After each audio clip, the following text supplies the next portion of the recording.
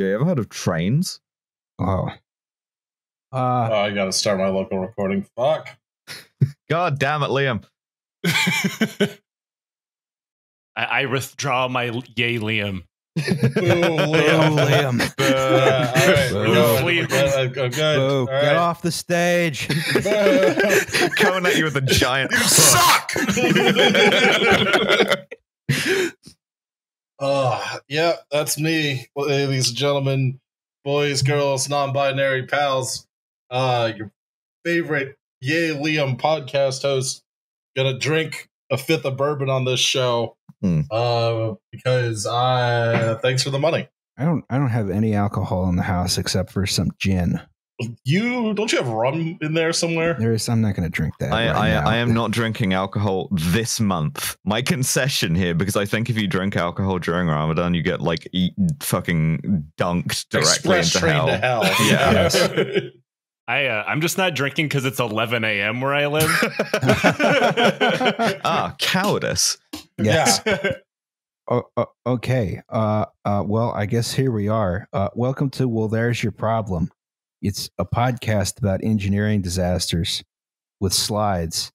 I'm Justin Rosniak. I'm the person who's talking right now. My pronouns are he and him. Okay, go. I am Alice Scoville Kelly. I'm the person who's talking now. My pronouns are she and her. Yay, Liam. Yay, Liam. Hi, I'm Liam Anderson. My pronouns are he and him. And to all the commenters saying how great I am in the last right. YouTube video, thanks a bunch. Appreciate you. We have a guest. And to those of you who still complain, I'm coming for you. Time to quickly undo that. Hi, guest. Hello. I'm Joseph Kasabian. My pronouns are he and him. Are you going by Joseph now? If my agent's asking, yes. Big Joey K. Big Joey K. Joseph Kasabian, host of the podcast Lions Led by Donkeys, author of The Hooligans of Kandahar. Jesus Christ, Joe, plug your own shit better. Thank you for being a better intro than I am. It's not that I don't do this for a living or anything. All right. So now, Joe, you were a tanker, right? You did tank stuff. I did do tank stuff, yes. Now, I just want to pitch this to you. What if your tank were a lot less maneuverable? That is a really low bar, because especially as someone who is in an M1, they're not very mobile because they destroy most roads that they're on because they're fucking huge. And to make that less mobile seems less than ideal. What if you could only go in two directions? Yes. Sometimes only one, really. What if I was steam powered? I feel like this just makes me very easy to murder. Now, what if your tank accelerated very slowly and also decelerated very slowly? It would just be a tank, Roz. Actually, the Abrams is pretty fucking agile for all of its flaws. It gets going really fast. I mean, it does have a jet engine in it, but I feel like at that point, you just have a very heavily armed and heavy armored battering ram. Now, what if your tank ran on coal? I'm going to say I'm not a fan of this one. Because as a lower ranking person, I would 100% be shoveling that shit, and that sounds terrible. Today we're going to talk about armored trains. Hell yes. Yes. Like if our two podcasts had a child. Yes. Our beautiful podcast son. Lions led by problems. Yeah, we're all very proud of our beautiful large son, Lions Led by Problems. Seen on the screen in front of us, this is an armored train which Winston Churchill was on, which you can see had a slight derailment, and it's now being pulled out by a regular train. Was Winston Churchill was Winston Churchill on it when it happened? And if so, it's unfortunate that it only was a slight derailment. Yeah, exactly. I was thinking that he has a way of making everything around him fuck up like this. So it's like very on brand. The Midas touch, but for mass casualty events. Yeah. The murder touch. Can anyone do a Churchill voice? No. Okay. I'm too sober for that. I can do Kennedy. Yeah, what if JFK was on this train? Yeah. So Churchill wrote, Nothing looks more formidable and impressive than an armored train, and nothing is in fact more vulnerable and helpless. It was only necessary to blow up a bridge of covert to leave the monster stranded, far from home and help, at the mercy of the enemy. Yeah, but it's armored. You can hang out there for weeks. Oh yeah, yeah, that's a train. You can just go to the buffet car. Congratulations, you're now just a pillbox. Yeah, but this is really just a mobile pillbox when you think about it. Well, we'll get to that, but first we have to do the goddamn news.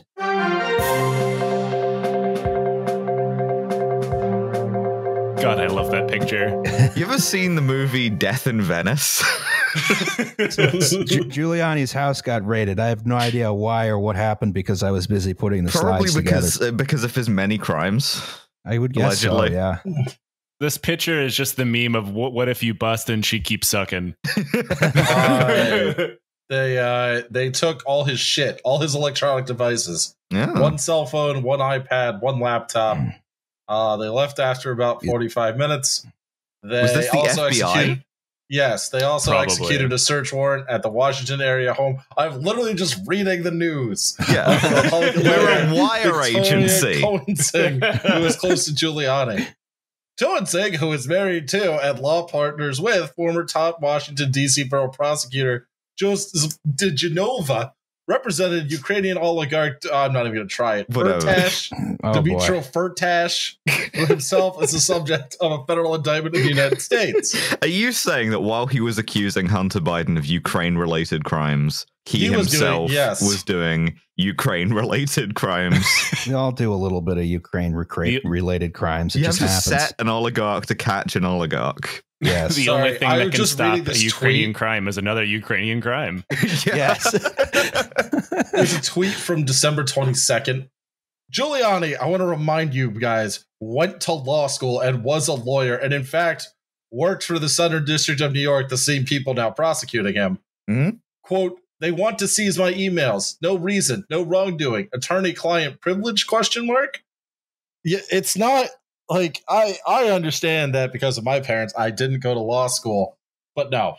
As someone man. who regrettably did, all I can say is that, like, I don't know what's going on with Giuliani. He's been like this for a good decade at least. If you're gonna tell someone, hey, I did a crime, tell your priest. Rudy Giuliani is the best example of forgetting all the shit you learned in law school who isn't me.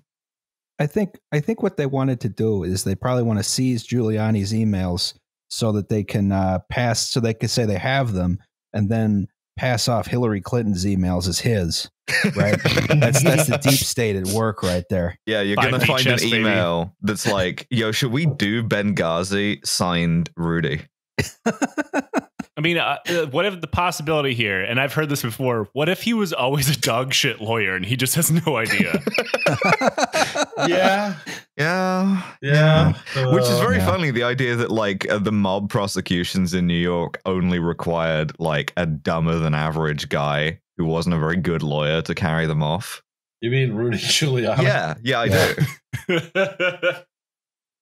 Also, this has nothing to do with anything, but he did also fuck his cousin. You know what? Lots of people fuck their cousins. Einstein Have you ever fucked his fucked cousin. your cousin? This is the hill we're dying on. It's cousin fucking. I feel a lot more pushback at the cousin fucking than I expected. Yeah, right? I thought we were all cool here. I didn't know it was a Habsburg podcast. Yeah, we all follow Edward Habsburg on Twitter. We're all God's children in the dark. Great. Okay. In other news. In other nudes. Yes. Wide Turkish man. Turks man. Oh shit, it's Turks my are mentions. The Turk lusts in his heart for Vienna, and also now calling Joe Biden a dog of a piece of shit in his mentions. But you're not.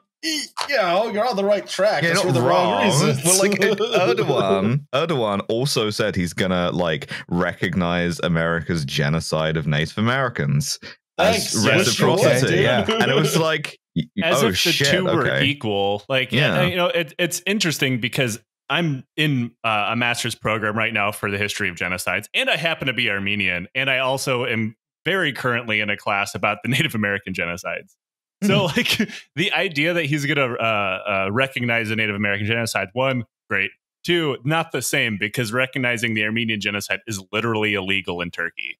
While I am in school learning about the Native American genocide at a school that's like down the street from Liam. So, like, not equal by here. A Jew, in fact. Yeah, it's a Jewish university. Yeah, we'll get you. We'll get you. And much like the great conspiracy theories that like as Azeris and Turks have about Armenians, I joined forces with Jews to become more powerful. That's right. And we're happy to have you. It's now the Jewish-Armenian space laser. Hell yeah. We only bring more cologne. So that's fine. We are not known as a good smelling people. So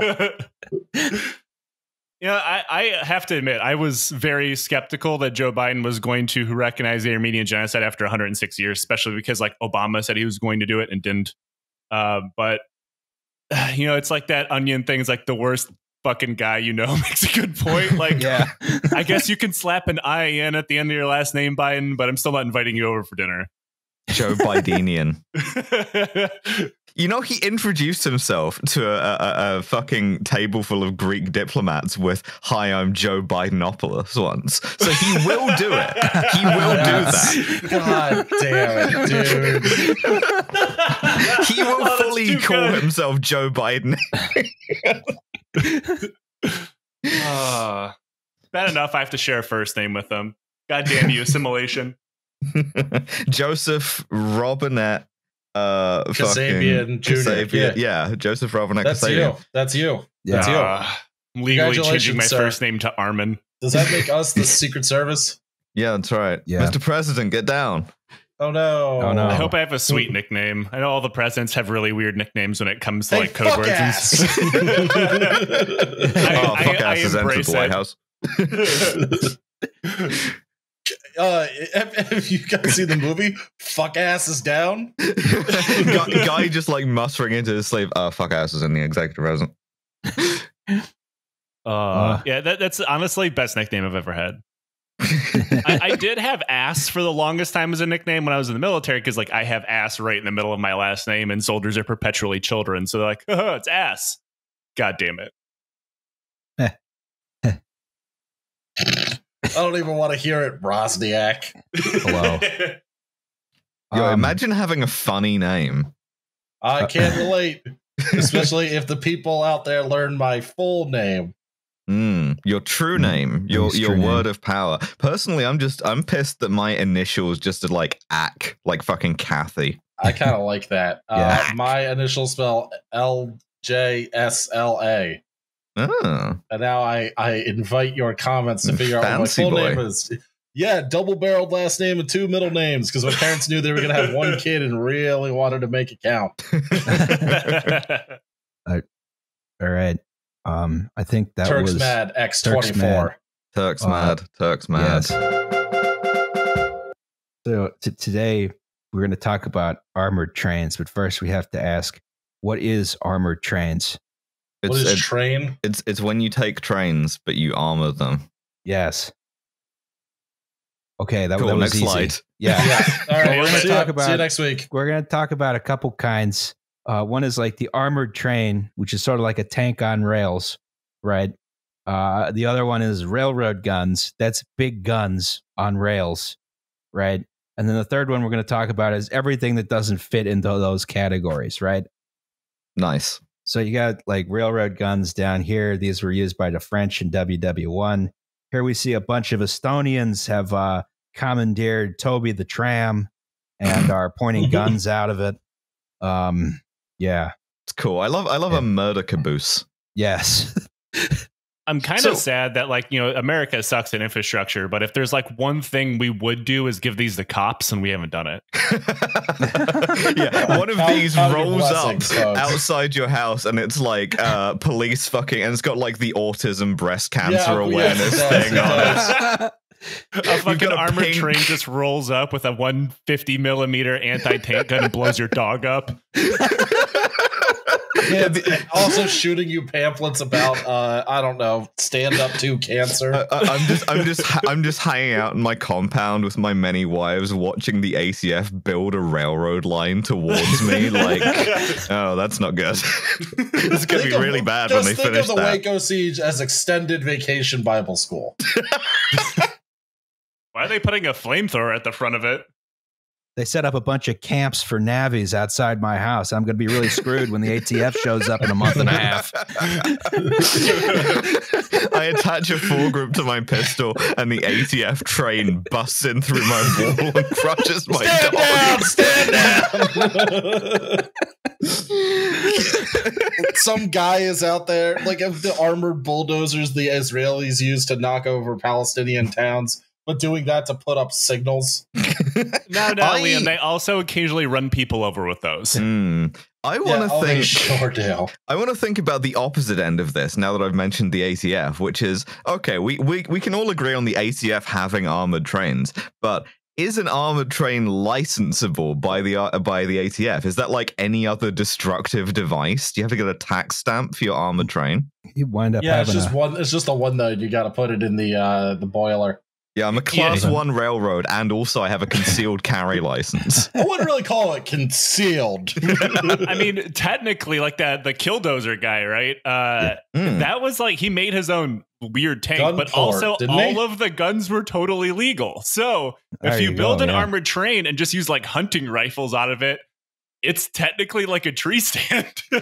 Are you then not violating potentially state law about hunting from a moving vehicle? I'm assuming we put this train in Texas and we're good. All right, we're hog hunting from trains. In that case, you need to switch out for an AR-15 because it might be the 30 to 50 fucking feral hog guy. I think you might be governed under the AAR at that point, as opposed to any kind of federal rules or state rules. You're just like being sort of, you see outside the Navi camps, which they're constructing towards you, you see a bunch of guys in different blue windbreakers yelling at each other because they're not sure whether you're the ATF's problem, the Department of Transportation's problem. Yeah. Department of fuck ass. Alice, you put this slide in. Please tell me what's going on. It's Draceens. This is a free bonus slide. A Dracene is it's a darling little tank on rails. It's adorable. We literally just did the thing we threatened Joe with on the first slide. We put a tiny little tank on rails. It's technically, some of these are self-propelled. Some of them are just, you have to have a big fucking steam locomotive behind it, pushing it. Come on, little buddy. Come on, little buddy. This looks like a punishment. Most of what these are used for, it turns out, is escorting armored trains. So if you're running an armored train down the line, you run one of these in front of it and one of these behind it. And that way, if somebody tries to blow up the railroad line or whatever... They're blocker cars! Yes! Yeah. Literally, yes. Those guys hanging out of the top can just jump out and chase after them. This looks like if you were a tank crewman, which granted, this is like World War I, so being in a tank crew already sounds miserable. Like, and you've pissed off someone like, oh, you're going in the fucking mini tank train. Fuck you. Welcome to tiny train world. Weeks. I'm just going around the tracks like this guy right here, just going exterminate. And what is the one on the top left? It's just like a cup. Yeah, it's a bathtub. It's just guys being dudes, Joe. It's like a teacup ride on rails. It's got a machine gun, but none of those guys are in uniform. They're just like hanging out. That's just like me and the boys after COVID. We're all going to put on our bowler hats and like go ride an armed bathtub around. For security's sake, we should jam as many people as possible in here. It's can't not fall armored. Down if you can't fall over. It's not armored. You will simply hide behind your friend. It looks goofy until you do a drive-by. All right, so I thought we'd start with a basic breakdown, the pros and cons of armored train. Okay, let's start with the pros. Looks cool. Super dope. Looks cool. Looks cool. Looks cool as hell. Definitely looks cool. Heavy armor. That's good. Protects you from getting blown up. Many guns. Gun, big, many of gun. You can just carry as much ammunition as you want. Yeah. You can just like haul it back and forth. Yeah, you can just throw it in the back. You don't have to worry about losing. Well, I guess you do have to worry about having your tracks blown off, but not the same way as a tank. Yes. Not in the same way, yeah. Worst case scenario, it breaks and it's a pillbox. I'm sure that's the worst case scenario. We'll get to that. Yeah. No shortage of crewmen, that's for sure. Oh yeah, yeah. There's lots of people being used to run these things.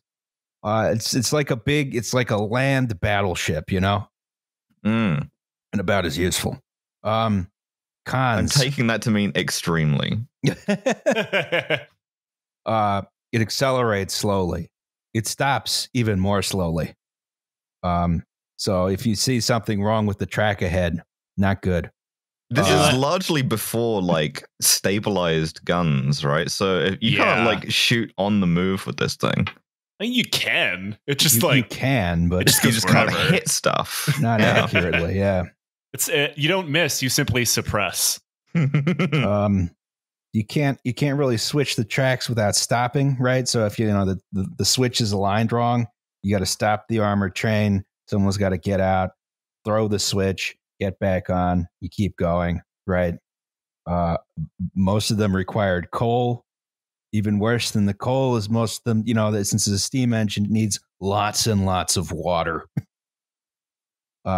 which sometimes is easy enough to procure. Sometimes it's very, very difficult, especially since they're very heavy. The steam locomotive is using up more water than usual. So a lot of times that really limits the range. You also need a crap load of men to operate these things, right? So, it doesn't operate. These things don't work very well except in very controlled conditions, which, not really a war thing. No. War known for its very ease of control. Orderly, yes. Nevertheless, they gave it a shot for a long time. I like this one. This is a Russian one we're going to talk about later. You can see here are the two guns, and then you can see here's 17.5 kilovolt overhead electric wire, which I guess they're shooting through. Absolutely no problems here. Nice. Yeah. And, I mean, they slap all these guns and armor on it, and I assume they didn't do anything differently to the engine or the braking capacity in any way. So it's like, no, we're going to make it heavier in every way possible. Dimitri, when you say we shoot through electricity line, we make outside of train electric. No one can touch. Their slowdown method is the Grand Theft Auto. They simply put the turrets in the direction of where they need to and just fire repeatedly until it slows them down. That takes me back. I'm thinking they aim the turret too high up and they accidentally swing into the wire. Oh, 100%. I did that in the tank and I didn't need it for power. Like, you just can't fucking see out of the optics for shit. So I guess we sort of start seeing armored trains at first in the Civil War, right? The American Civil War. The War of Northern Aggression. The War of Northern Aggression. Scoreboard. All right. Oh, my fucking soul hurts. Okay, so, railroads are the main supply lines for the Union Army, right? The Confederate Army also had railroads, but they were all of different gauges in the South, and they're all inoperable with each other. So the supply lines in the South are really fucked up, right? Good. Yeah. Owned. Tail of the tape there. Yeah. The supply lines in the South are really fucked up. Yes. Well, the thing is, all the supplies were in the North. That's another issue. Well, you can go and send like irregular forces of cavalry up north to go and get them, but then the downside is all of those guys get demobilized and become terrorists. Yes. And then they get shot. I don't know if that's a downside for the South, but... So, nevertheless, the Union and Confederate armies tried to go beyond logistics and actually use the railroad for active fighting, right? Just pulling up on a siding way down there. So I think this guy here is the first railroad gun ever built. So you got this 32-pounder Brooke naval rifle, which is, a cannon, right? On this big wooden frame on wheels, right? Looking good as hell.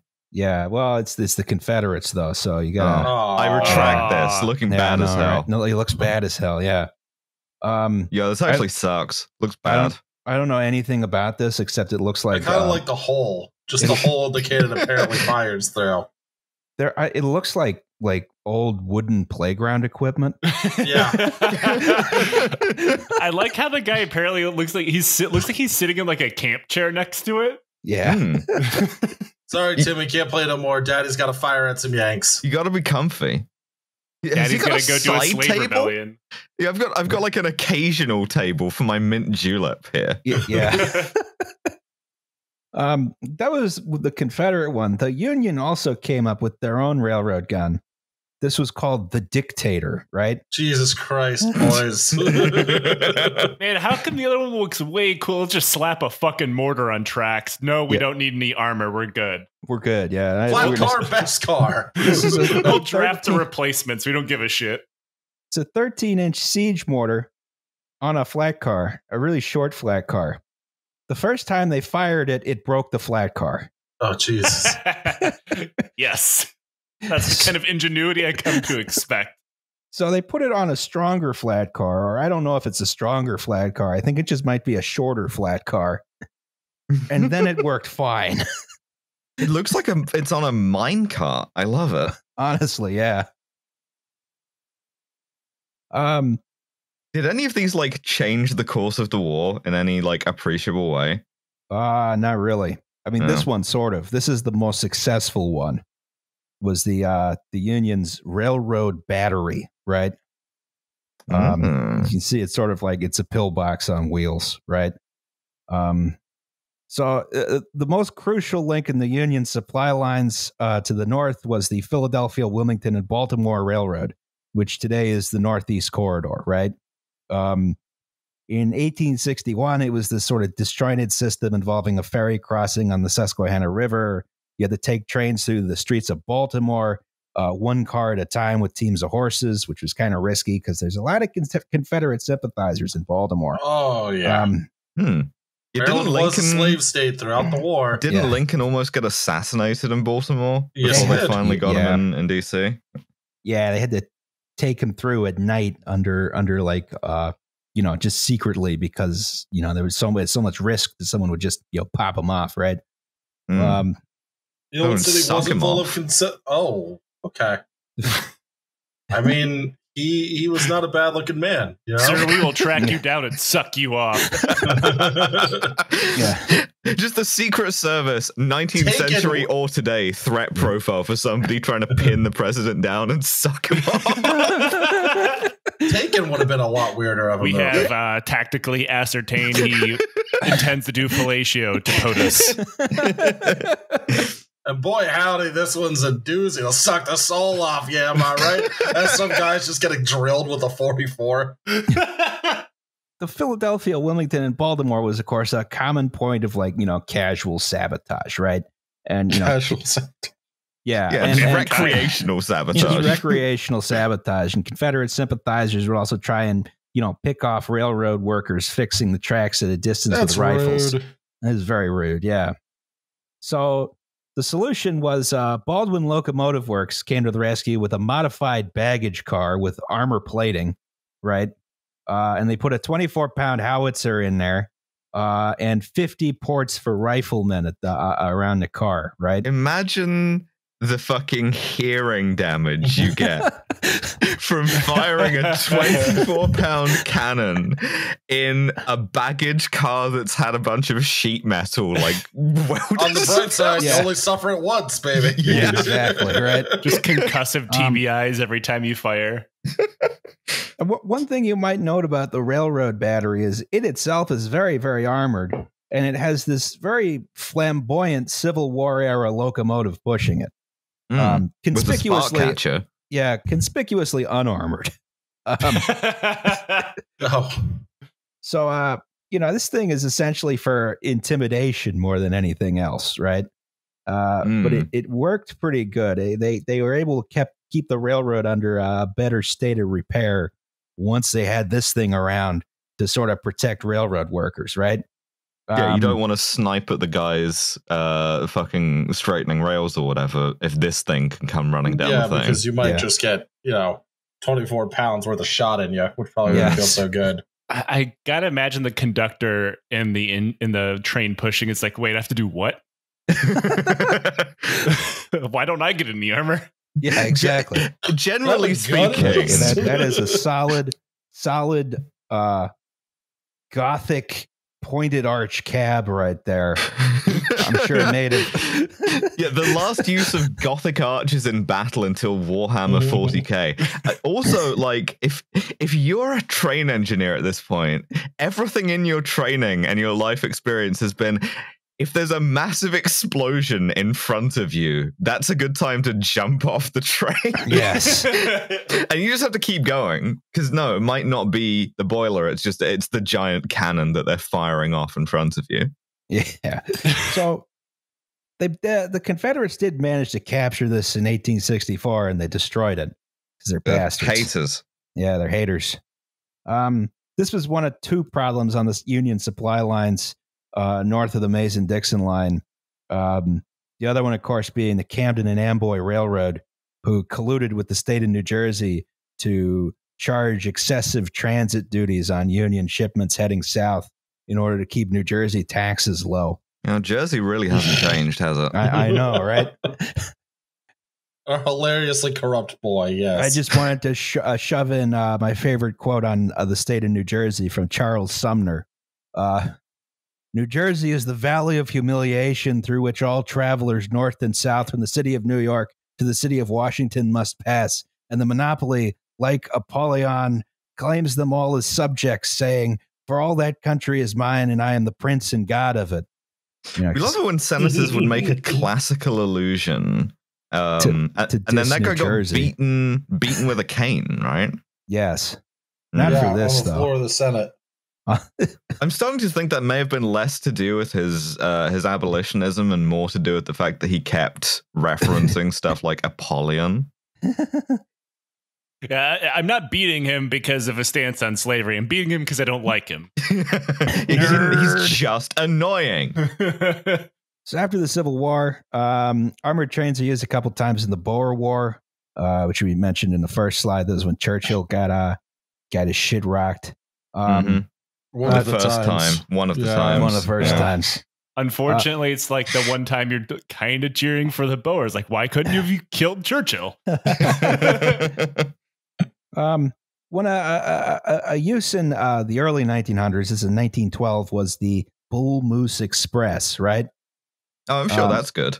Oh, yeah. Well, it's very progressive, right? Sure. Yeah. Oh, crap. So this is during the Paint Creek and Cabin Creek strike of 1912. This is a West Virginia miners' strike before Blair Mountain, but part of the Coal Wars. The miners at mines near the Paint Creek demanded compensation equal to other mines in the area to be allowed to shop at places other than the company store and a couple other things. Communism. Those ungrateful hillbillies. I was about to say. Hillbilly communists. The management refused. The miners went on strike. The management then started evicting miners and their families from rented houses, and they started bringing in scabs using a train called the Bull Moose Express. This is right. Yeah, this is right when Roosevelt started the Progressive Party. So, and this was literally just like slapping like a Black Lives Matter sticker on the side of the paveway bomb, right? Yeah. So this was a train made out of an armor-plated locomotive, a passenger car, and a boxcar with 2 door gunners. That seems a bit unnecessary. I'm a strike breaker. Yeah, I'm a strike breaker. What do you do? Well, I'm a door gunner. I'm a door gunner. You have a helicopter? No, it's a train. If you could still get away with this, there'd just be a line of rail around like the Tesla factory, and one of these would just be circling it 24/7. Can we design and sell steam train door gunner patches? Oh, I fucking hope so. These door gunners were from the Baldwin Felts Detective Agency, sponsored by the mine owners and members of the local Progressive Party. Wouldn't even spring for the Pinkertons. budget cuts. They spent all the money on the door gunner. Yeah, nah. Well, Baldwin Felt's kind of specialized in mine strikes. Oh, wow. Oh, Yeah. God. All the miners were holed up in these camps with their families. You know, beatings and shootings were common in these tent cities, mostly on the part of management, right? And after another series of escalations, you know, Mother Jones showed up, recruited a whole bunch more miners into the strike. She started a liberal news magazine. I mean, eventually it became liberal. Oh, man. So, and then a 3,000-man march descended on Charleston, West Virginia, where the men read a formal declaration of war to Governor Glasscock. That's rad. Governor what? Governor Glasscock. Okay. Yeah. This is West Virginia. You get some weird names. So over the next several months, starting in September, there were a few declarations of martial law, then revocations of that declaration. The governor forcibly disarmed both the miners and management while the strike continued to grow and the tent city got bigger and bigger. Now, as much as, you know, the disarming sort of lowered tensions a bit, strikers were forbidden to congregate. They were subject to military trials. And after a long winter holdup in tents, the miners wound up in a scuffle with the Baldwin Felts detectives at a town called Mucklow. And that left at least one casualty. Well, West Virginia sure knows how to name them. Yeah. So in retaliation the next day, with the sheriff's blessing, the Bull Moose Special rolled slowly through the tent city with just the machine guns blazing the whole way. Cool. Oh, it's a war crimes machine. Yeah, it's a war crime machine. The only infrastructure we can build. So incredibly, only one man was killed, a miner named Sesko Estep. That sounds like somebody made up a name to me. And he was a miner living in a house next to the encampment. He was on strike, but you know, I don't know. I don't think he was a leader or anything. And you know, after this, they reimposed martial law. They arrest Mother Jones. A whole bunch of other stupid stuff happens, which doesn't. Not a lot of productive stuff happens from this particular strike, unfortunately. But the miners did learn a tactic, which was to rip up the tracks after the train passed. Nice. Well, so much for that investment. Yeah, exactly. Yeah, it works. It works once. It works one time. One time. So began a long tradition of stopping armored trains. Yeah, which is apparently very easy to do. Yes. So now we move on to WW1. That shit looks like it's at a Fallout. It's this is the war that didn't have the Nazis in it, right? Thank you, Roz. Yes. Just to clarify. The war to end all wars. I mean, to be fair, a lot of the Nazis were still in it. They just weren't Nazis yet. They just weren't Nazis yet. Yeah, that's true. Does that say USN? Is that a Navy? That is a Navy railroad gun. Yes. Man, the Navy was just fucking around in the First World War. Like, I'm just gonna buy a bunch of fucking blimps and also a railroad gun, I guess. Yes. Is it because USS it's like Akron. a repurposed like naval cannon? Yes. The Nazis did that in the dying days of World War II. At least that was experimental, was putting naval cannons on tanks. It didn't go great. No, it didn't. I could imagine that. Turns out you can't do that. This is the U.S. Navy Mark I railway mount, they call it. Again, built by the Baldwin Locomotive Works. Yeah, we did and this was actually a relatively simple theory of operation here, which is, you know, basically you take the gun out, you aim it, you fire it a couple times, and if someone sees your position, you just withdraw the gun into a railroad tunnel. Okay. And if there's no tunnels around conveniently for you? Oh, well, you don't use it there. Oh, okay. Use something else. It seems quite limited. Yeah. Well, it worked pretty well in France. But one of the things about World War I is that there's not too many armored trains in use in this war, which you'd think because it was the earlier war, it would have more of them, but the doctrine wasn't really developed yet. Yeah, they hadn't gotten there. Yeah. Austria-Hungary tried to fight Italians with them. That's about it. Successfully, or not really. Famously, the two most competent sides of that war. Yeah. General Luigi Cadorna, brains genius. Time for a 15th Battle of the Isonzo. They Really turning a corner. Highly recommend the Lions Led by Donkeys episode on Same. Oh, yeah. We actually just released the two on Conrad von Hotzendorf, too. This guy's a fucking moron. You can see one of these guns. It's at the U.S. Navy Museum in Washington, D.C. Actually, back when I was in high school and I was on the rowing team, I would go past this on the Anacostia River every day. It's a threat.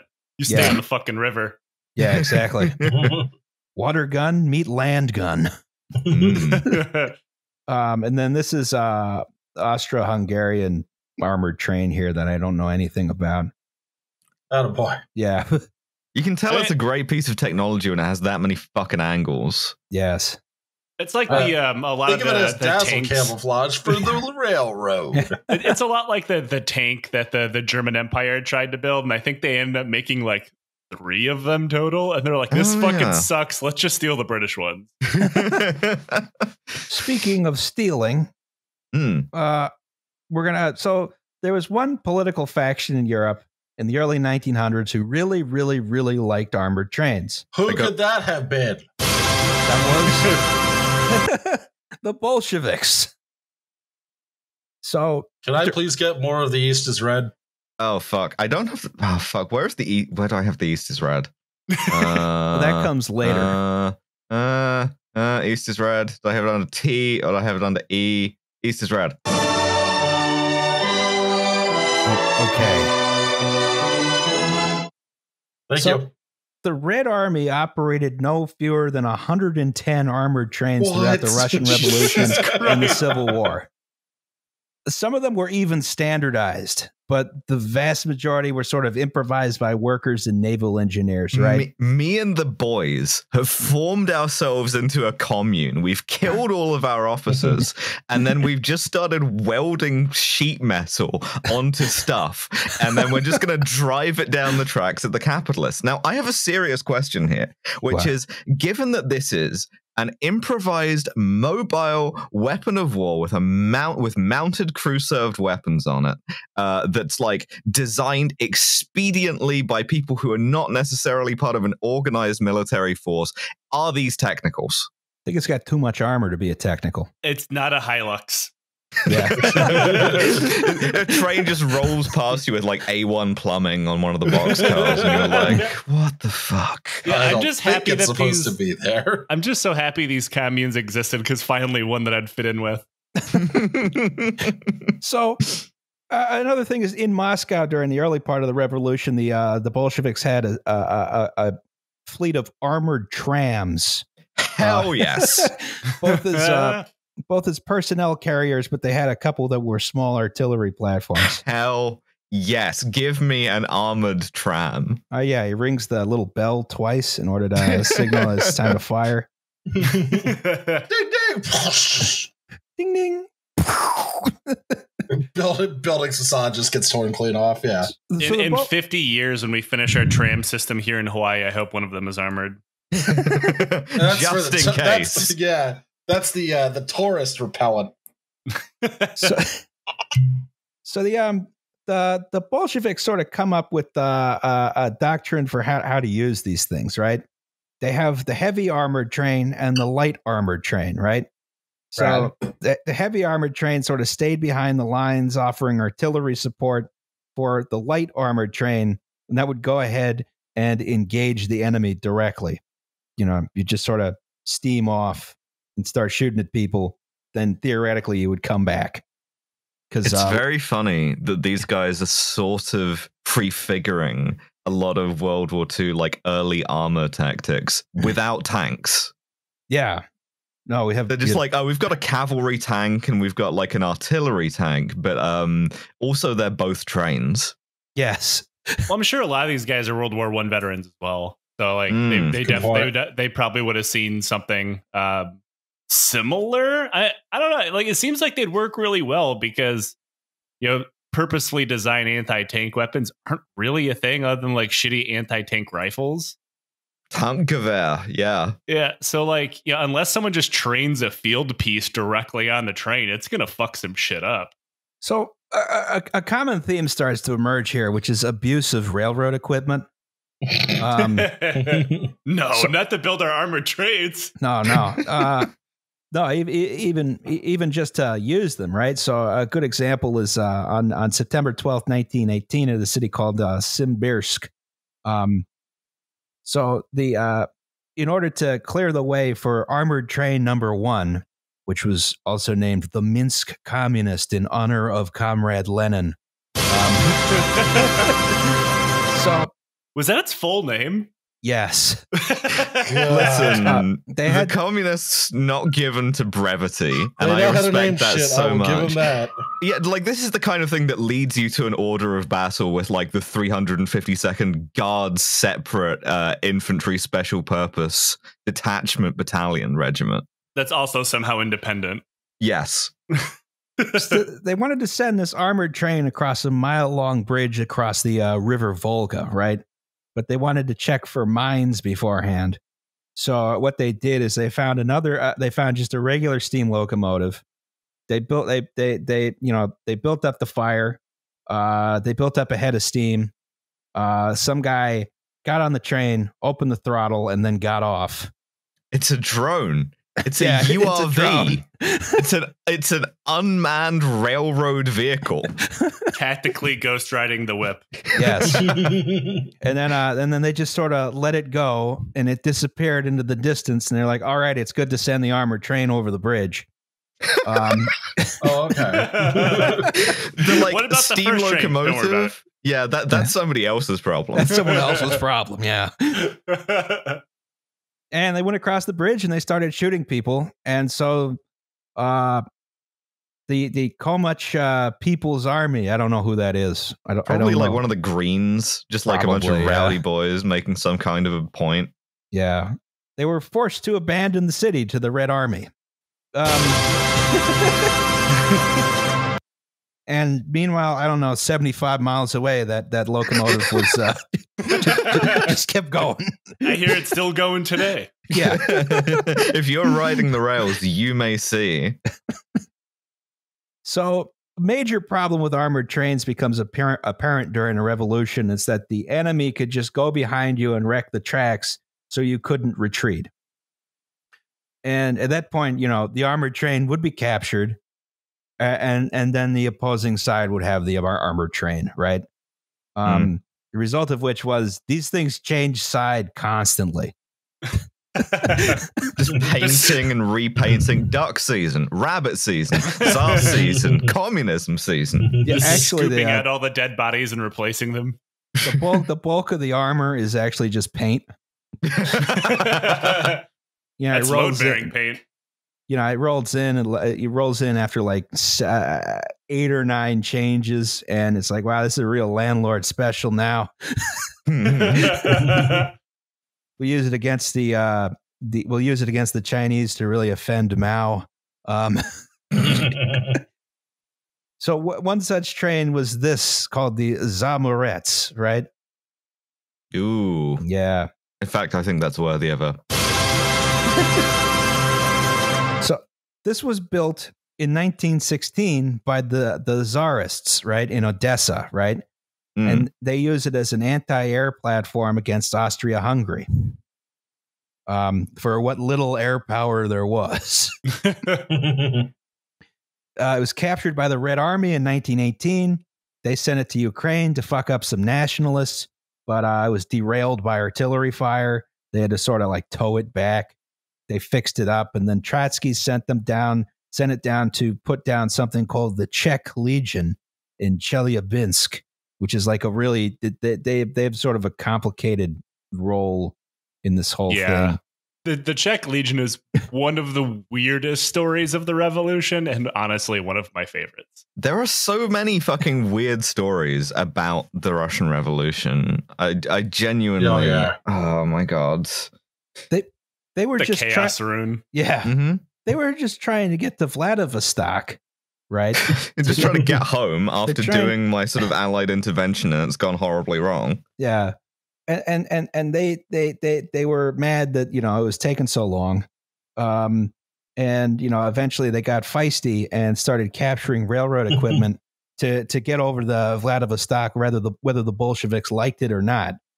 Right? I am going home. With all the energy of a drunk Liam at 5 in the morning. No, that's Roz, baby. That's Roz, 2:15 a.m. I'll sleep wherever, he will not. Yeah, that is Roz declaring that he is going to sleep in his own bed right after he vomits off the side of a bridge. The Anabasis of the Czech Legion, where they're just they're driving this fucking train across country and kicking fleeing Tsarists off of it is. I think they fought everybody and every side of the war at some point, all just trying to get home. Yes, they took this along with several other trains. They're moving in multiple trains, right? And they're sort of, they took possession of this train. And then they start hauling ass down the Trans-Siberian Railroad. They're following the retreating White Army and pursued by the Red Army. Oh, what a great place to be. But you're wondering how I got here. Saying that to a guy with a microphone in your face as you're dodging rifle fire. They start picking up more armored train cars as they go. The train keeps getting longer and longer. Armored train Katamari. They also steal a train car full of Tsarist gold at some point. Nice. The Czech version of Indiana Jones. No ticket. So at some point they get as far as Manchuria, and they get captured by some Japanese backed troops of some kind. What the That's a fuck? hike. My man, you went the wrong way. Czechoslovakia is the other way. Yeah. Well, the idea was they were going to Vladivostok so they can go around and come back because they don't want to go back through the Red Army. Genius. The Czech's wait, are these guys fucking Japanese? Where are we? Steve, you told me you knew where we were going. Are we even in fucking Russia anymore? I knew I shouldn't have trusted you. I must have taken a wrong turn back at milepost, I don't know, 4,905. Yeah. They get off of the Tokyo Underground. What in the fuck? They managed. You guys know how to get to Vladivostok. Through some clever diplomacy, they managed to get the train back. And you see, I crushed my fingers when we made the deal. And they set back off for Vladivostok, and they traded it to the White Army for safe passage the hell out of there. Then the White Army, they're run out of Vladivostok by the Reds, and they flee into China with the train, where it winds up in possession of the Fanxian army, which I don't know exactly what that. This is another war happening in China. Local warlords just gets a train. Warlord, and it winds up changing possession another 3 or 4 times in China, and then finally winds up captured by the Japanese, and it disappeared sometime. Just some Japanese officer in Manchuria, what the fuck do you want me to do with a 7-mile-long armored train full of Czech guys' old stuff? I found a very confused guy named Pator in the back. This guy's still drunk. I haven't seen him sober, sir. You just put me in one of those zeros. I'll go get those bastard Americans. I remember 1960, vomiting on himself as he's trying to fight everybody. Yeah, Czech guy who just rolls with it, just swears allegiance to the Emperor of Japan. Whoever gives him food and beer at that present moment. I'll be loyal to whoever you want. I just want to stay in the train. Yeah, there's 15 cars of Pilsner Urquell and 23 cars of empty bottles of Pilsner Urquell. Hard bass and cigarette butts everywhere. The Japanese guy just wading through 2 inches of stale Pilsner Urquell. I don't even want this fucking train. We're taking the security deposit. Now, there was another problem that was sort of learned during this period, which is that it turns out steam locomotives are not very are pretty conspicuous, right?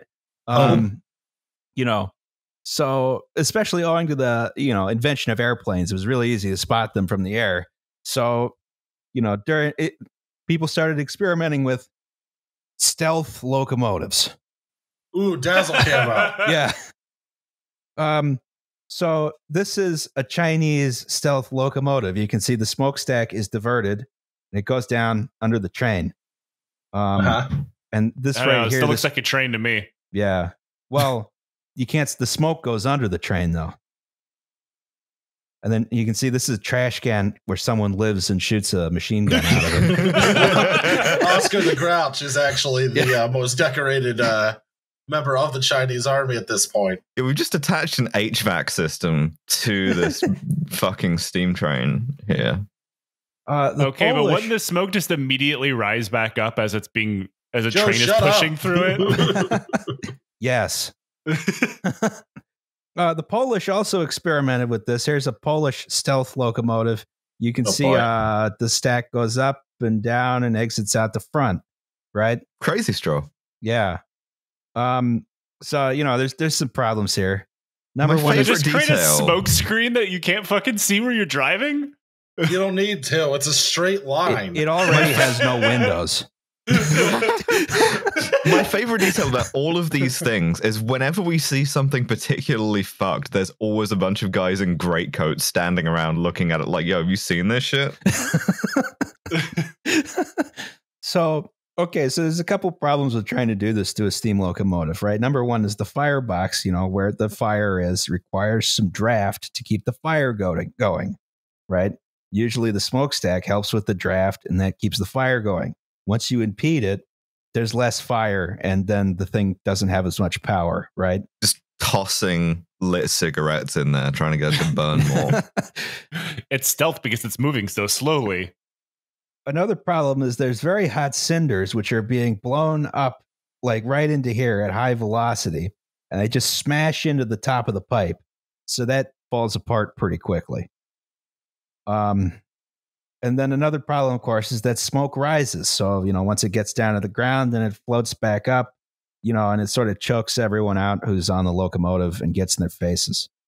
Right? Oh, that's no good. So this didn't work very well.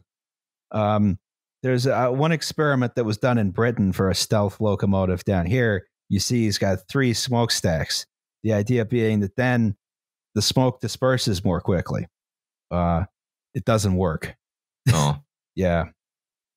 So stealth steam locomotive doesn't work. Just imagining like an F-117, but like on a bunch of train wheels. It's a B-2 stealth bomber slaved to the tracks. So after World War I and after the Russian Civil War, the only people who were fielding armored trains were Poland and the USSR, who had just finished doing the Polish-Soviet War, right? People are going to be very mad at us about this still. Yes. Yep, that's right. We're Nazis. We're literally Nazis. Can't imagine as why. You all know. So Poland had fielded more than 50 armored trains during the Polish-Soviet War, and the Soviets had fielded their own armored trains. The reasoning being that, the change of gauge would, I guess, prevent the enemy from capturing the train, which was not the case. The train still just got captured. But you can just take the railroad that it's on. Yes. Was there a train-on-train combat? Because that'd be fucking rad. We're going to get to that Monitor and Merrimack. Oh, fuck. Except without the maneuvering in circles and firing. It's like, oh, we missed. Okay, I guess we'll see you next week. Bye. Listen, we get one shot at this per week. If you miss them again, you have to ride the little tank. We're putting you in the fucking teacup. So then World War II happens, right? Germany invades Poland, and Hitler reasoned, of course, that the only way to stop a good guy with an armored train is a bad guy with an armored train. So most of the Nazi armored trains were just ways to deliver men and tanks to the front lines, but a lot of them had like anti-aircraft guns. They had howitzers and stuff like that. Some of the trains had like it's like an anti-partisan thing, right? You want it's same as the Confederacy. You want to stop a guy just taking a shot at your train with a rifle. The train version of a presence patrol and an MRAP. Yes. Some of the trains had some armored command posts, but probably the only face-off between two armored trains happened near the Ukrainian city of Kovel, I don't know, in World War II, when a Soviet train, the Ilya Muromets, which we saw earlier, that was the one with like lots and lots of guns, the big long one, finally managed to, they used their guns and a rocket launcher on board to derail and cripple the Nazi train Adolf Hitler in May 1944. Suck it, Nazis. They derailed and killed Adolf Hitler. Yes. Who was a train. I'm very sad they never made that into an Indiana Jones film. I'm picturing a train with like Hitler's face on the front of it, which like the Thomas the Tank Engine universe took a dark turn. What if YouTube content creators made a Thomas the Tank Engine? Now, of course, the most famous Nazi railroad thing was the Schwerer Gustav, right? Come again? The Schwerer Gustav. And this is a railroad gun in the loosest sense. Yeah, heavy Gustav. Yes. So thick Gustav. Yes. El Grande. Super Gustav. This is the largest gun ever fired in combat. It's like, I forget how big it is. Big, very big. It needed 4 tracks. Yes. So, this is an ordinary an ordinary railroad gun, right? You can haul it around easily, plop it somewhere, you fire off a few rounds. Sometimes if it's really big, you might need some stabilizers on it, but otherwise, it's not a big deal. You can move it around, get a few rounds off, move it in a tunnel if someone starts looking at you funny. But the Schwerer Gustav required 2 parallel railroad tracks, right? Which were installed specifically for the gun. It had to be defeats the purpose. Yeah, it had to be transported in parts and assembled in the field. The gun just looking at the little fucking IKEA manual for this is like, I need a fucking Allen key. The gun couldn't rotate. The tracks were curved, and that's how you angled the gun. Jesus. Now, the purpose of this gun was to destroy the Maginot Line, right? A line you could just go around if you wanted to. Yeah, they hadn't finished the gun when the Nazis realized they could just go around. I want a railroad gun. We have a railroad gun at home. So it was just sitting around for the early part of the war until the Nazis figured out they could use it to siege the city of Sevastopol, right? Which they did. So in order to put this thing together, they needed 4 railroad tracks. 2 of them were for the gun. 2 of them were for the cranes that put the gun together. It took 5 weeks to put it together with 4,000 men. This all all of them looking like the little IKEA guy, just frowning. It arrived on a 25-car train. Only 1 car was required for the manual. They needed a 500-man crew to fire it. What the fuck? You've created a less efficient battleship. Congratulations. This could fire a shell 37 kilometers, right? So in 1942, they finally deployed it. And over the course of June 5th to June 17th, it fired 48 rounds at Sevastopol, and then the barrel wore out. Yeah, but on the other hand, I bet all of those 48 rounds fucking counted. You hear one of those coming over and you're like, oh dear. I'm just sure firing a train car size shell at something. So, the barrel was worn out from firing 250 rounds in testing. What the Yeah. So they disassembled the gun. They moved it to outside of Leningrad, where they were planning to use it again. They put it back together with another brand new 4-track railroad, and then that attack was canceled. This is a jobs program. Yes. Now, when the Nazis retreated from the Soviet Union, they took the gun with them since they realized the USSR was the only other country crazy enough to try and use it. They're probably right. Just as a giant fuck you, they would use it to shell Berlin. Yeah. Hey guys, look what we found in the trash.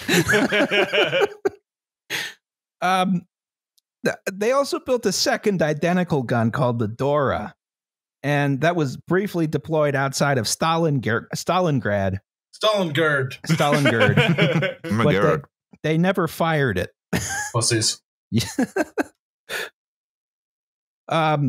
So that's one end. That's the big guns. For when your industrial capacity like outstrips your reason. Yes. But only like kind of, because the metallurgy sucked so bad that the barrel wore out. Yeah, we can make this thing and you can fire it once. I don't recommend it, but we could build it. Well, 48 times. Now, let's look at the other end. Oh, boy. Yeah. The little guy. Well, it looks like something that you would like go and put your kids on. Yes. He's just a little guy. Just a little guy. This is the Romney, Hythe, and Dymchurch Railway in Kent. Is right? Britain real? No. Yes. No. This is what's called a minimum gauge railway. Some rich race car drivers came up with it in like the teens or 20s or something. It's adorable. It's adorable. Yeah, it's a little. It's like a big model train set, right? I just wish they'd use the drag race trains. They got a 13-mile main line. It's still around, actually. It's sort of a transportation system, but also sort of, it's a big model train, right? And It runs, it's just inland along the coast, right? And coincidentally, it also ran near a secret military installation at a town called Denge. I think it's probably just Denge. Denge, whatever it's called. And so thus the War Department took it over in World War II. So, of course, here's the miniature. Here's the miniature armored train. Yes. This is the most operator-looking shit I've ever seen. This high-speed, low-drag motherfucker in the Brody helmet with the fucking Bren gun. I love this so much. It's and if he stood perfect. all the way up, like his entire upper body would be sitting out of this train. So this armored train patrolled the line and dutifully defended it. Dad, what did you do in the war? Well, I was gonna say this is the most Dad's Army thing I can think of.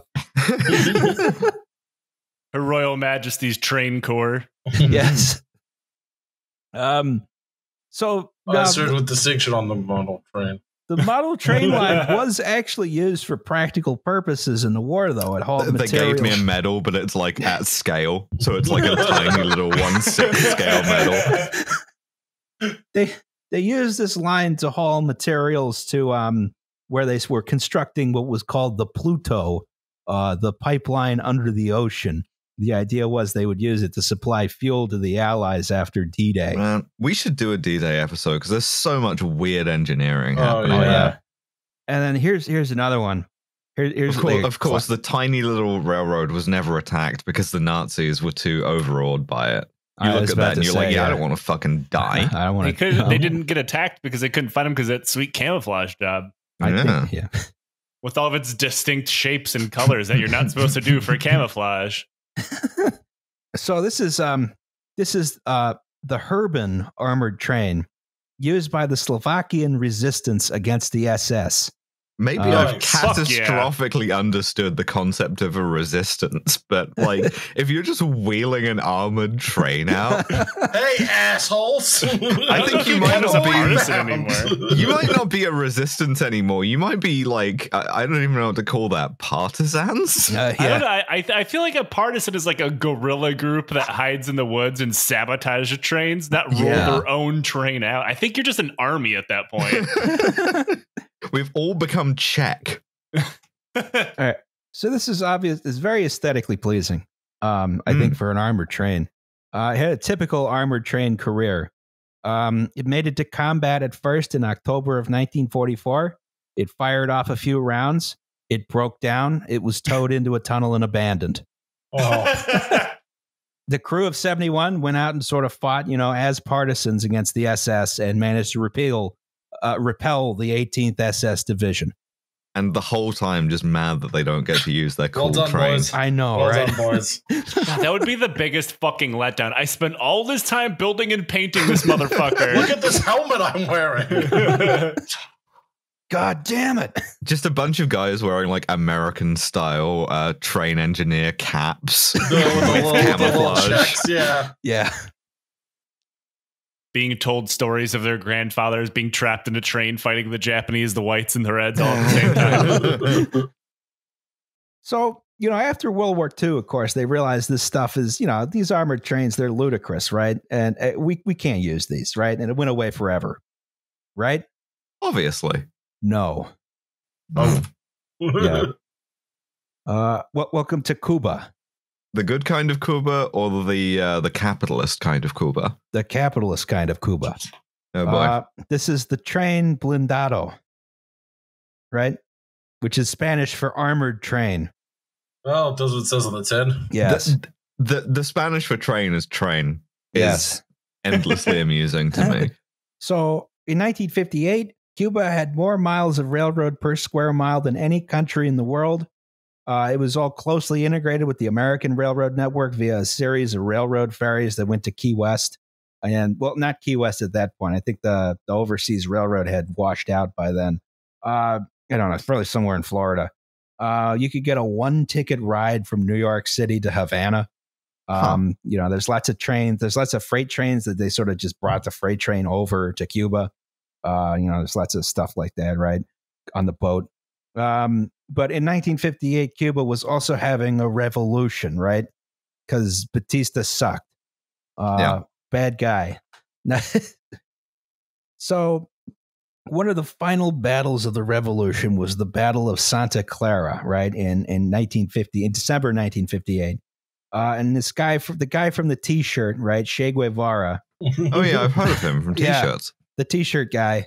He arrived in Santa Clara with about 300 soldiers on the 28th of December. And Batista's forces arrived in the train blindado from Havana. They had 373 men. They had arms. They had ammunition. They had provisions to hold out for 2 months. And they stopped the train at the foot of a hill called Loma de Capiro, and which just happened to be where Che Guevara kept his guerrilla forces, right? And so they're going to besiege him in the armored train. In the armored train, I guess. And, they set up a command post down there, right? So the biggest problem with the train blindado was that it wasn't actually armored. It's a train semi-blindado. These are, as best as I can tell, ordinary 40-foot boxcars. I think they were built in Detroit in probably the 1920s. Based on the boxcar ends, their Hutchins ends. Now, the second problem with the train blindado was that it was a train, right? So about 3 days after the train shows up, Che sent 18 guerrillas to go attack the train. The officers on board the train decided, we better move the train to somewhere that's not right next to where Che is, right? So they start moving the train away. But Che anticipated this, and he got some of the guys from the local agricultural school to grab a bulldozer and rip up the track on either side of the train. Oh, do it. That's how you get yourself on a T-shirt, is that kind of thinking. So the train derailed, and And the guerrillas just started hitting it with Molotov cocktails until all the soldiers were like, it's too fucking hot in here. And they got out and they surrendered. How many Molotov cocktails would you have to have thrown at you before you surrender? I 40. think my answer is lower than 1. Yeah, I was about to say. I can put up with a lot of bullshit. Yeah, but the issue was they had been putting up with a lot of bullshit from Batista. Yeah, So, but I'm getting paid by the government, man. I'm paid to put up with bullshit. It's fine. 40. My answer is 40 Molotovs. So I'm going to they, preemptively surrender. Yeah, they came out, they surrendered, and they're like, yeah, fighting for Batista sucks, guys. They were all like, oh, we're sick of fighting fellow Cubans. And this was like the final turning point in the revolution. Batista fled Cuba about 12 hours after this train was captured. It's like, oh shit, my fucking train. Oh no, my ride. Oh no, my train. And of course, now it's a national monument in Cuba. You can go here if you don't live in the USA. We can go. We just got to jump through a bunch of hurdles. It's got a cool, like, sort of concrete sculpture in there. It reminds me of those, like, Yugoslav war memorials where they just put a bunch of concrete in a fucked up shape. Oh, yeah. They got, the bulldozer memorialized, too. Oh, hell yes. Yeah. Hell yeah. Big concrete plinth. So, that was Cuba. Meanwhile, up north, we have the white train. Oh, I know about this. Oh yeah. So there's some problems with nuclear weapons. Yeah, right? They can destroy all life on Earth. That's which is one of fine, them. whatever. Ambivalent about that whole thing. Natsec Liam has logged on. One of the problems with nuclear weapons, though, is you have to move them around sometimes. Like, for instance, right after you build them, right? So the Department of Defense created this called the white train for this purpose, right? You have these heavily armored cars to transport nuclear weapons, from the Pamtex plant in Amarillo to wherever they need to go. You got this old U.S. Army troop carrier here up front, where the people who are guarding the trains sort of live, right? Then you have these white cars. These are all full of nuclear weapons. The Department of Energy guys, the National Nuclear Security Administration who guard these are, as you would expect, psychos. Yeah. Oh, yeah. I can't blame them They for kind that. of have to be. No, right? 100%. Yeah. Like, they've replaced these with trucks for reasons that we'll get into. Yeah. And those trucks are, like, unmarked. But my favorite thing about them is the National Nuclear Security Administration has a little, like, advice for law enforcement page on this.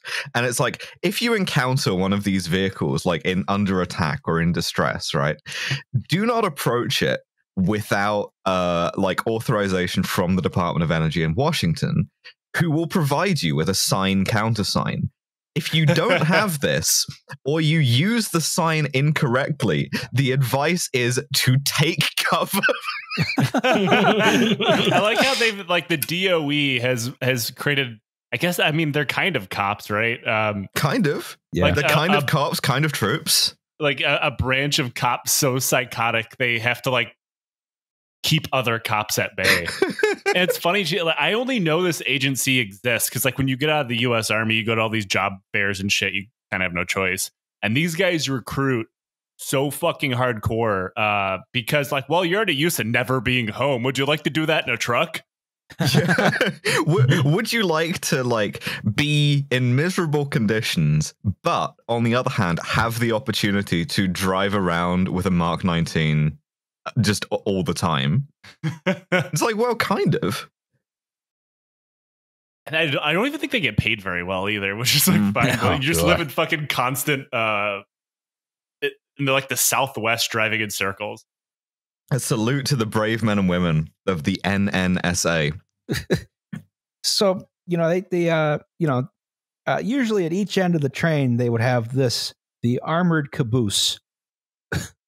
And this has, like, ports for shooting rifles out at the top and everything, right? So, they started using this in 1951.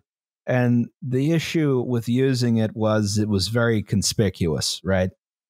You know, you didn't know when it was going to run, but if someone spotted it, they knew where it was going.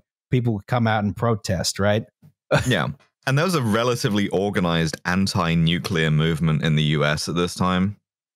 So people could just do that. People just have someone watching the railroads. Yeah, you could just show up and, you know, you could block the tracks somewhere and, you know, the train would have to stop. And then you could, you know, I guess yell at the engineer who can't do anything because he's, you know, being held hostage by nuke cops. DOE psychos. Yeah. Like handcuff yourself to the locomotive or something. Yeah. Mm-hmm.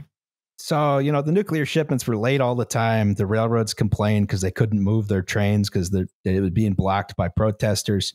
Well, I mean, that is the point of the protesting, right? You make it so inconvenient. Like, that's a success story for the left, even if it's like being done on a kind of like weird level.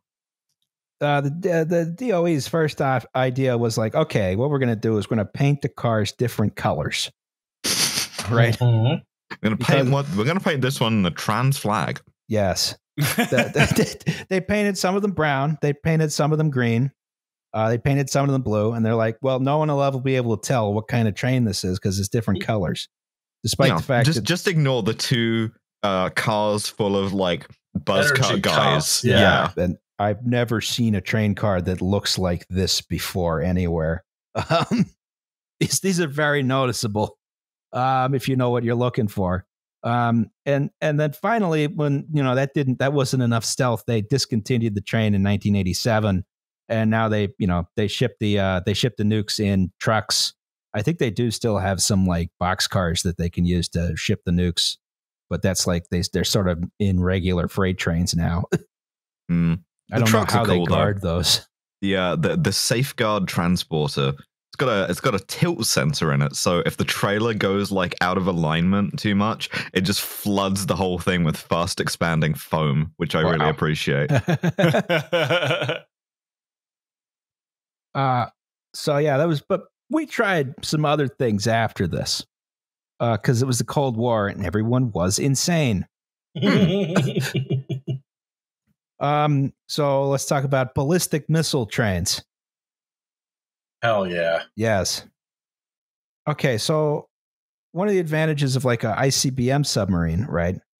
You don't know where it is. Except there are some places where you do know where a submarine is not going to be, which is land. Right? So the enemy has a full 29% of Earth where they don't have to look. And we want to eliminate this strategic advantage. Give me a Typhoon class with railroad wheels. Give me a land nuclear ICBM submarine, right?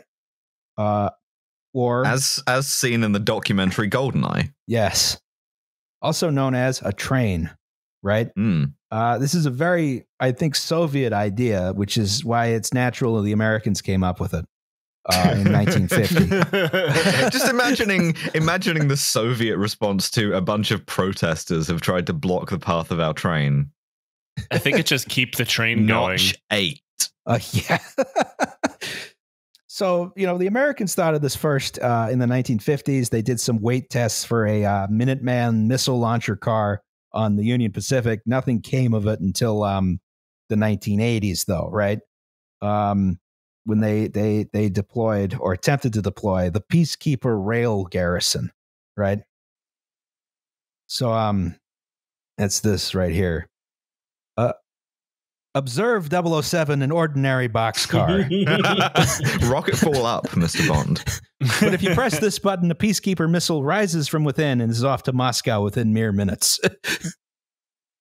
Fantastic. Yes.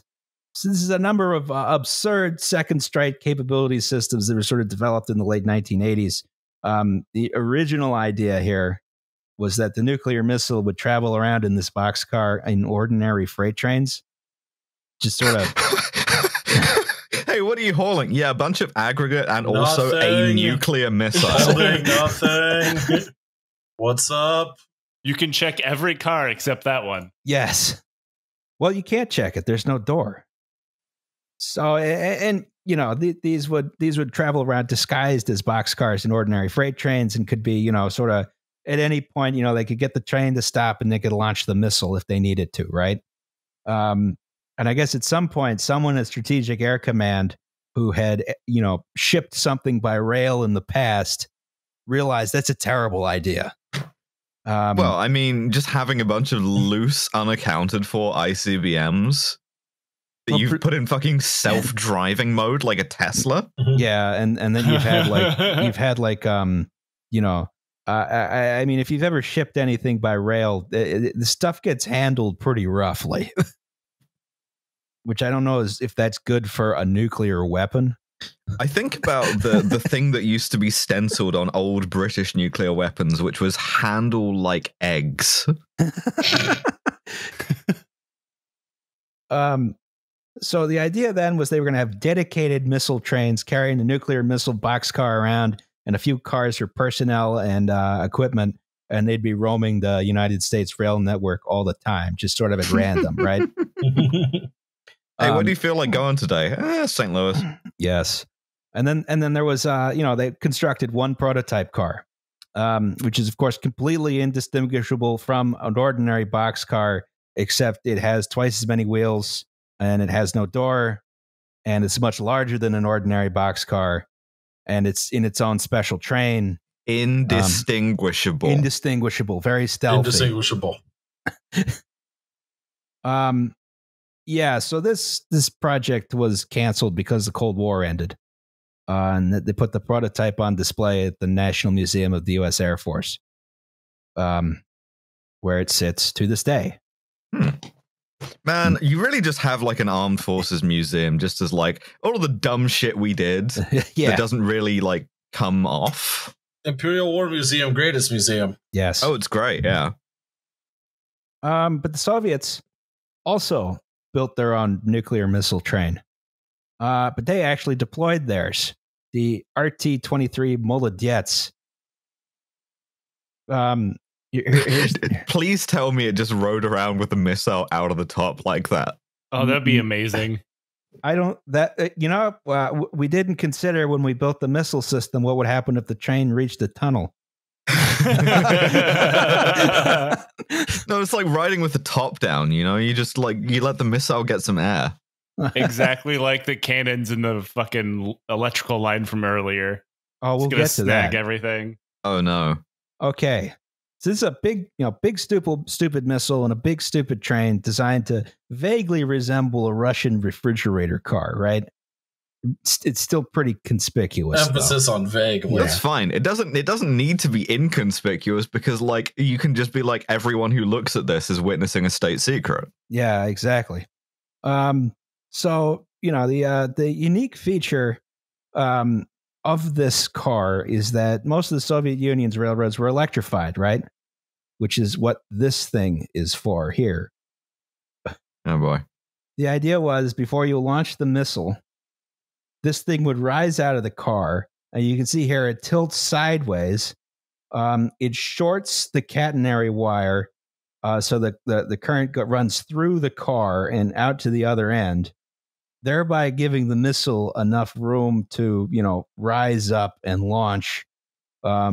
I think theoretically without damaging the catenary, but I have no idea. Yeah, because that's going to be important to have a working railroad after you just started a nuclear war. That's what I'm thinking, especially if this is second strike capability. I don't know that you're going to have functioning overhead electric systems. You see, Ivan, when you fire ICBM through a wire, it becomes electric nuclear bomb, which is much worse. Also, so they could fit the missile in the car. This nose cone up here on the missile is inflatable. Hold on, I just got to pump up my ICBM. I knew Nike stole that idea from someone. ICBM Air Max. And, you know, it's also a MIRV because why not? You know, you need 10 bombs, not one. When you want to kill people, you want to kill absolutely fucking everybody, I guess. Man, how did we avoid a nuclear war? How did we get on this timeline? Barely. Yeah. Oh, my God. Because all the other timelines were not alive in it. Also, go listen to the Lions Led by Donkeys episode on Broken Arrows. Yes. Thank you again for being better at plugging my podcast than I Got you, am. bud. Yeah, so the typical consist was 3 locomotives, 17 rail cars, including a camouflage tank car, the launching system, which is 3 cars. They had a command post car, communication system car. They had a diesel generator car. Then they had the pantry car, a dining car. I'm going to the buffet car on my fucking nuclear train. Yes. And then they had 2 separate sleeping cars, one for officers and one for enlisted personnel. Got to maintain those privileges of rank. Yes. All these rail cars were camouflaged as either refrigerator cars or passenger cars. And 36 of these missiles were deployed until 2005. Christ on set. Didn't see that one coming. Yeah. I don't know how many trains there were, but the missile trains were running around until 2005. That's incredible. Today, Amazing. There's one on display at the Russian Railway Museum in St. Petersburg. It's like, hey, remember when we could have killed everybody? And we still can, but remember when we could have? Supposedly, there's a new version of this in development right now. Ooh. Yeah. Crazy Russians. Listen, you got to modernize that nuclear stockpile. You never know what might happen. If you don't modernize the nuclear stockpile, then nuclear Armageddon won't be in the cards anymore. If you're not having a panic attack about nuclear exchange, you're not paying attention. Yes. But back to armored trains, regular ones. Let's get into some cursed Balkan situations here. It looks like someone just pulled a tank into it. Yeah. Yes. So in the Croatian War of Independence in 1992, the Serbians deployed the Krajina Express. Oh my God. God is a Serb. God is also a train. Yes. We are the most psychotic people in a civil war full of oh God. What is it about civil wars? But the Russian Civil War was like this. The Yugoslav wars were like this. It's just a time for weird dudes to come to the fore. Yes. Can't wait for the American Civil War too. Yeah, I'm going to buy a gigantic leather coat and have a bunch of people hacked to death with sabers. I'm going to stay over here. That probably makes not sense, coming to where I am. Yeah, back in the Kingdom of Hawaii again. That's right. So a bunch of Serbian railway workers decided to help, put down the Croatians, right, by building an armored train, right? And this sort of starts out as a bunch of flat cars with sandbags with some metal paneling over it. Eventually, they get some real armor on it. I was going to say, I want to know what that turret is off of. But it's not a turret. It is an entire M18 Hellcat tank destroyer. Holy shit. It just has plating around it. Wow. That is incredible. Well, I guess that saves moving the turret and the turret ring. Yeah, Where the fuck did they get a whole Hellcat at? See, That's what I drop off. Don't worry, we got these laying around from World War II. Enjoy. Some fucking Yale guy just kicks this out of the back of a C-130. He's just like, yep, have fun. We got this in a museum. So this was this was used for typical armored train tactics. Get in, get some rounds off, get out, repeat. It's modified several times. So it eventually became 3 cars with heavy machine guns, missile launchers, and anti-aircraft cannons. They had some mortars, and of course the aforementioned Hellcat. There were also 3 additional unarmored cars on the front of the train to detonate mines in case they were there. Fucking outstanding. We've taken away the little tank that you have to ride in. Now, if you piss somebody off, you have to ride up front in the mine detonation car. So an example of one engagement it was in, the train provided support during the struggle for Skabrnja.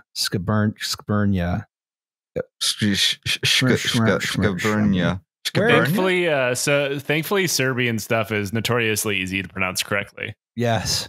where the unit was involved in an attempt to destroy an ammunition dump in Zadar by pushing a wagon loaded with 3,650 kilograms of explosives and 5 tons of shrapnel Christ. through the Benkovac to the Zadar railway line. The detonator would be a landmine attached to the wagon's bumper. The plan was to let the wagon roll down from the village in the din towards the target in the outskirts of Zadar. What? They just went to the top of the hill. That's some weird Pink Panther shit. Yeah, they went to the top of the hill. They uncoupled the car and let it roll down towards the target. And then it finishes with the results of this mission, if any, remain unknown.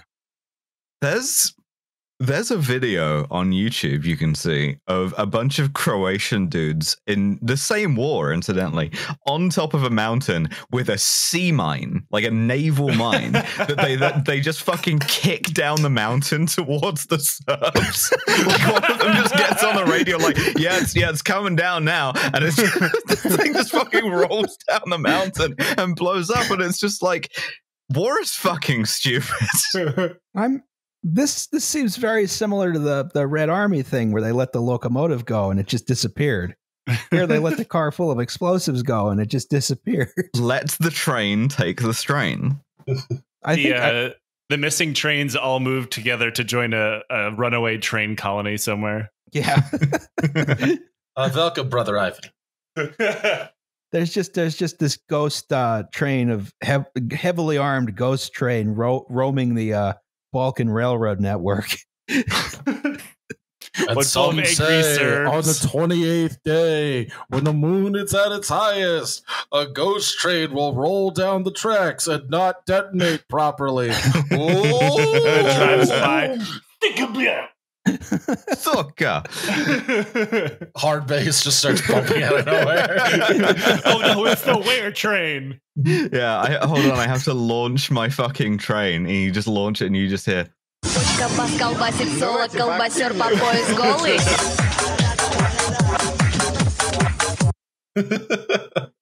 Some say if you stay very quiet on Serbsmas, you'll hear the music.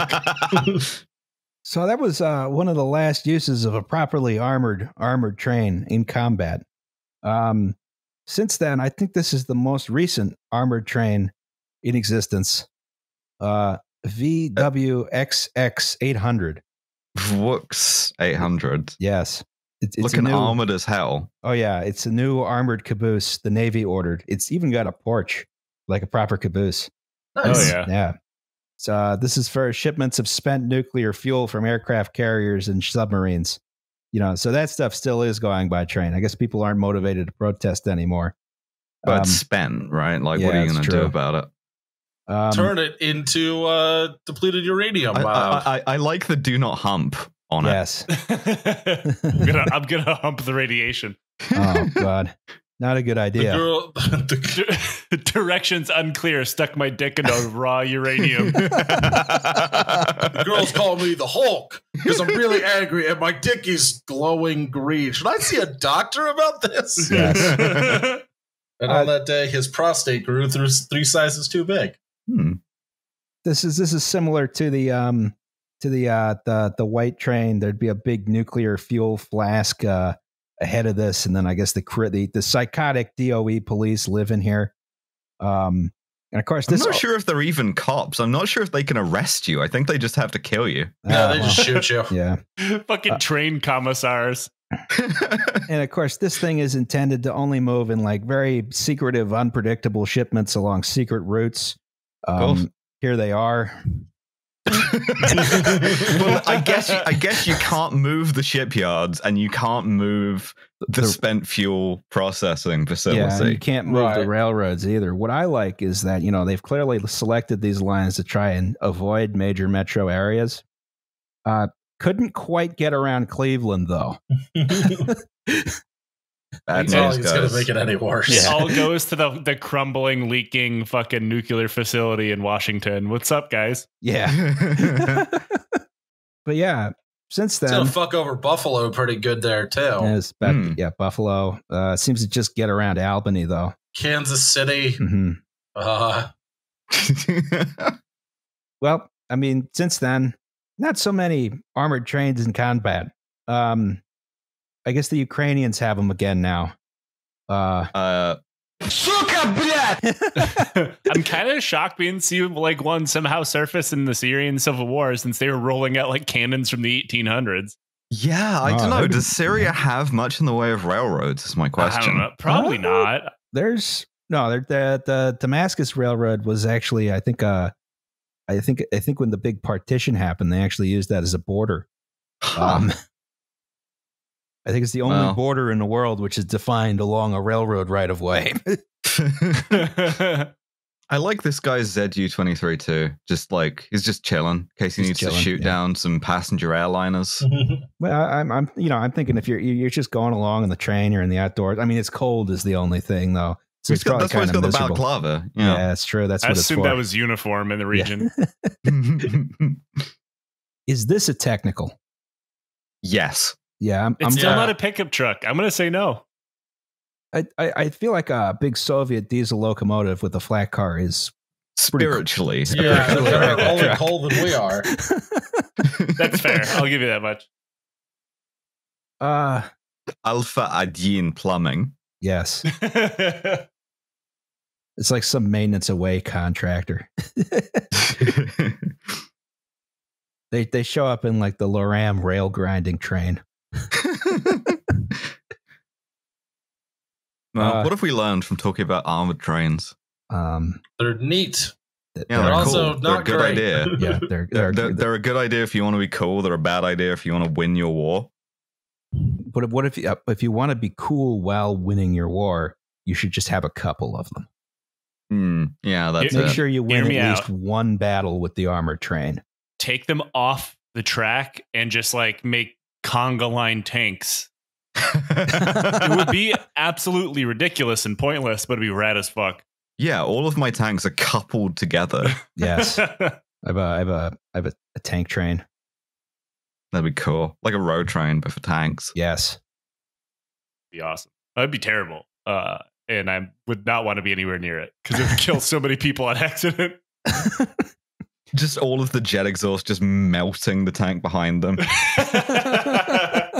I heard a story once, and I'm gonna take us off of the rails of this for the last time before we do safety third. I had a story from a guy who was like in the U.S. Army in Germany back in the 80s, and there was a guy. They had a tank column, and which they were driving on a public road, and a guy in a Mercedes tried to tailgate them. He tried to tailgate an Abrams, and it melted the front of his car. I've heard that exact same story. And I've seen cars pull up. Like I never deployed in a tank. I was always dismounted because my life is unfortunate. And when you pull like tanks out of motor pools and stuff, you drive them on normal roads, like right by parking lots. And I never saw any paint bubble, but I've heard that story so many times. Maybe it's just like received wisdom that it happened. Maybe, like yeah. The fact that it's a Mercedes too is like just a bit more of a like fuck you to like fancy Germans. I don't know. Yeah, I figure you ought to like paint something on the back of the tank that says like "keep back 50 feet." Keep back 50 feet, or your car or your will car be will burned. melt in like 70 languages for anywhere we might be fighting. You have like a front ground guide and a rear ground guide, and that's like mostly so the driver who can't see anything doesn't run into stuff. But also, keeps cars away. But yeah, I've been hearing that story since probably 2006. I went to basic training. All right. Well, we have a section on this pod called Safety Third. Shake hands for danger. Sent in by one Ash Ketchum. Ah, yes. So, hello, Justin, Alice, Liam, and the Activate Windows logo. Didn't say hi to Joe. Cancelled. No, I was about to say, yeah. This is Armenian erasure. It's probably sent in by a Turk. Hi, Justin, Alice, Liam, and the Activate Windows logo. Ataturk did nothing wrong, and if he did, Joe deserved it. Yeah. And we'll do it again. My Safety Third comes courtesy of my brother, who is COS, or Controller of Site Safety, for Network Rail in the UK, looking after the OLE overhead electric lines for the East Coast main line. Yeah, he's got to move them out of the way if you want to fire an ICBM. I could share the horror story of an overhead line hanging by a single thread of wire next to a computer platform, or reinforce Gareth Dennis's point about how to avoid a toilet being flushed on you as it passes at 100 miles an hour. But this safety third involves a recurring character from your podcast, Animal Viscera. Returning champion, Animal Viscera. Yes. The people's champ. Thank you.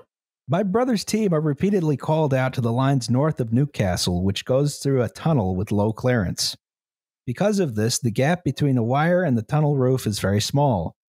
Every time a pigeon lands on these wires and wanders into the tunnel, there's a bang, some feathers fly, and a pigeon corpse with a terminally shocked expression either welds itself to the wire or falls on the track.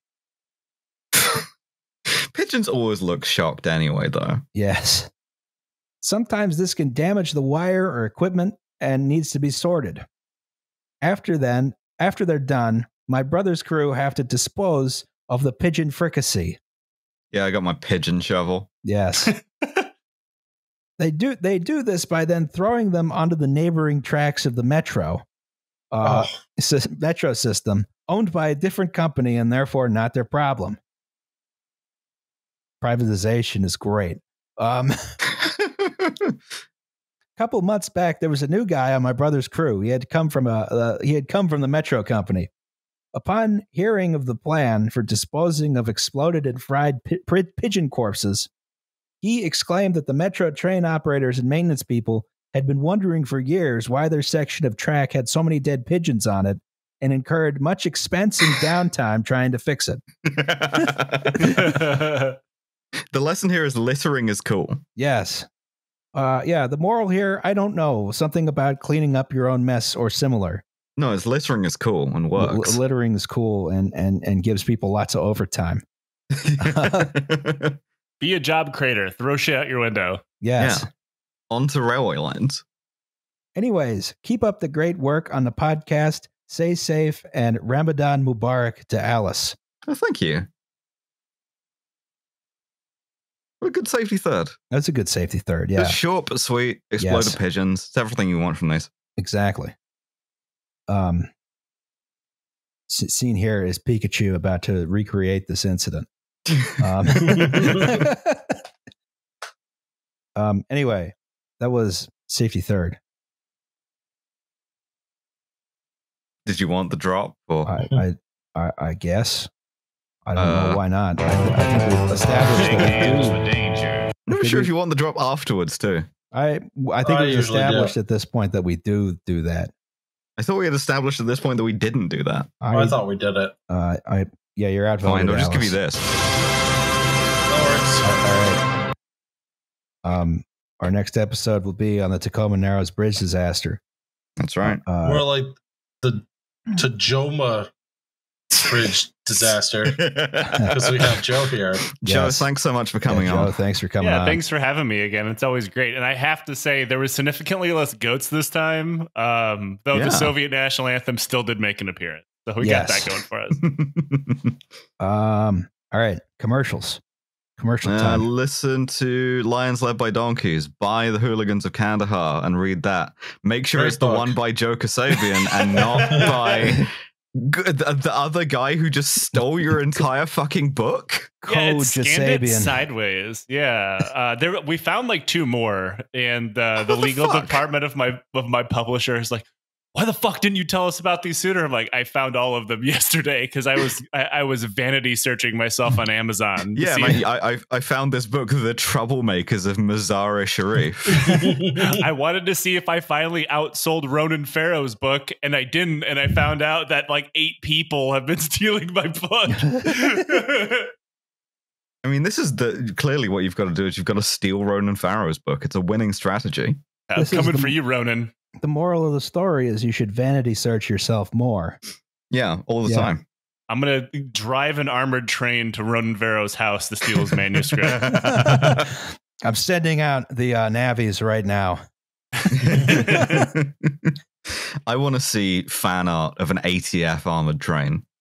Oh god, so crazy! It's just a giant like World War I train with the tanks, but with like a Blue Lives Matter sticker. Yeah. It's got like a bunch of guys in the windbreakers wearing like the classic 90s federal agent fit of dad hat, aviators, mustache, just hanging off of it. Oh, I hate it so much. A Punisher skull with the train busting through it. Oh, fuck. All right. Well, bye, everybody. I think we did a podcast. We did. Yeah. Odds were casted. All right. Pod successfully casted. Pod has been casted. All right. Okay. All right. I'm going to eat everybody. something while I still can. Pleasure as always, guys. Yes. All right. Bye. Bye. All right.